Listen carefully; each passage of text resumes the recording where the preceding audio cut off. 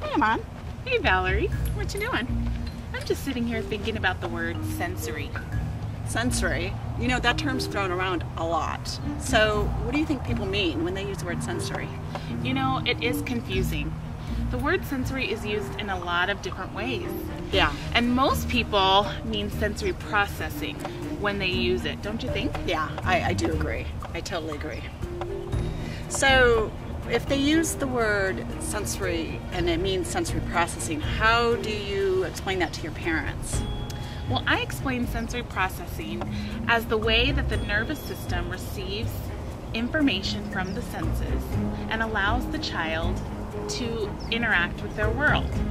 Oh, okay. Yeah, I think that's a great definition. Actually, maybe I can use that. You know, the other thing that I noticed too is that usually when people think about the senses, they think about the most obvious ones, which are, you know, what they see or what they hear, but there's so much more than just sight and hearing. In fact, there are 7 senses, and some of them most people aren't even aware of. And, you know, actually, and with the current thinking, they are even talking about 8 senses. Wow, an 8th sense? An 8th sense. So when I try to explain the senses, I try to sort of divide them up into near senses and then far senses. So there are, the near senses are the senses that gather information near on the body. So those are vestibular, tactile, proprioceptive, and interoceptive. Wow. Now those are words that need explaining.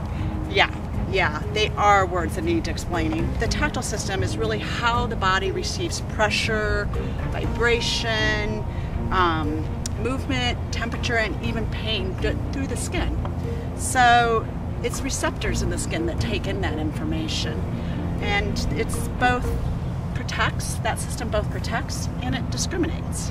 Oh, so basically it lets you know when something is hot, when it's expected to be cold.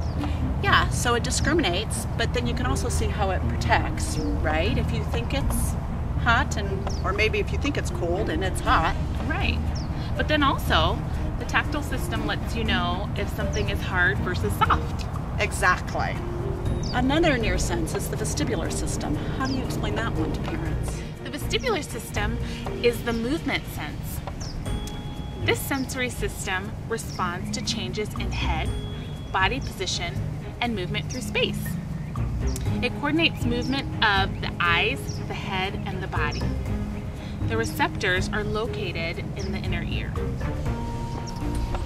So the vestibular system is important for balance, muscle tone, which is something a lot of people don't realize, planning of movements, and our sense of where our body is at in relationship to gravity. Another thing that people often don't realize. So now how would you explain the proprioceptive system?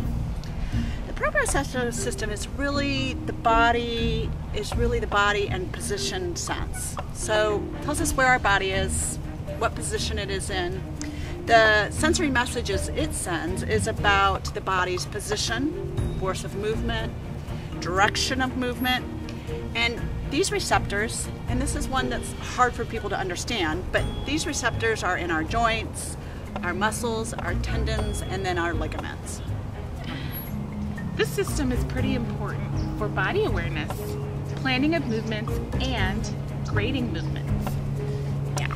It's also really important for postural security. Absolutely. So, like the proprioceptive system, there is another system that's now being considered as a primary sensory system. So we were talking about 7 sensory systems.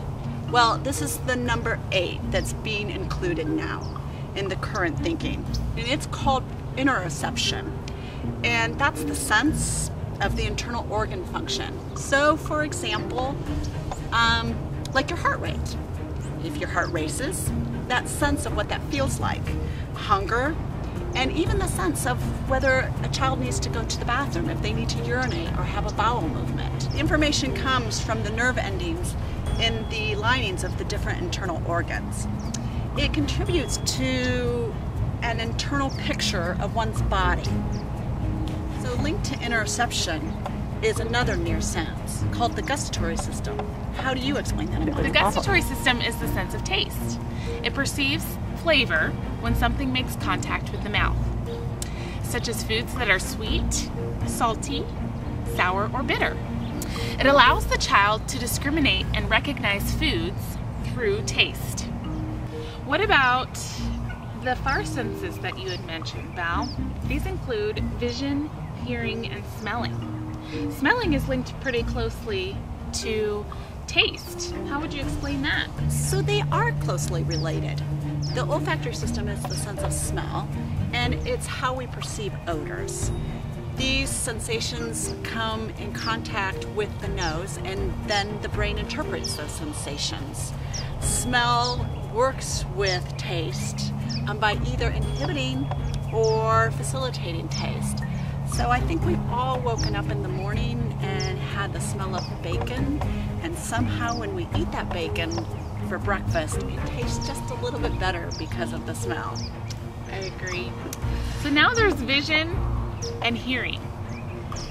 They are also far senses because they take in information from a distance. The visual system is the sense of sight. The receptors are in the eyes, and it identifies sights and promotes understanding of what we see. It prepares the body for a response. So you see a dog running towards you, you run. Right, Mom?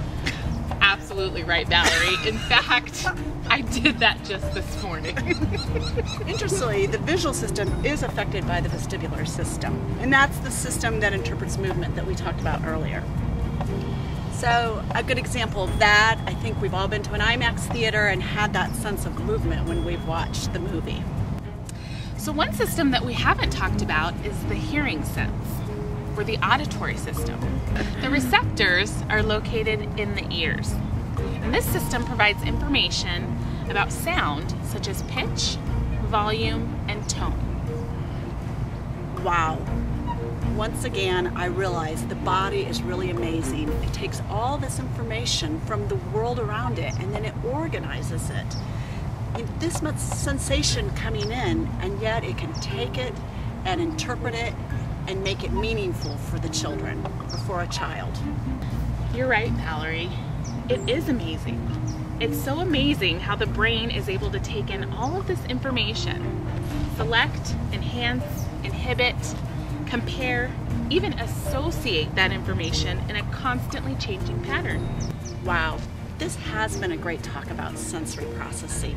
So let's see if we can review all the things that we've talked about.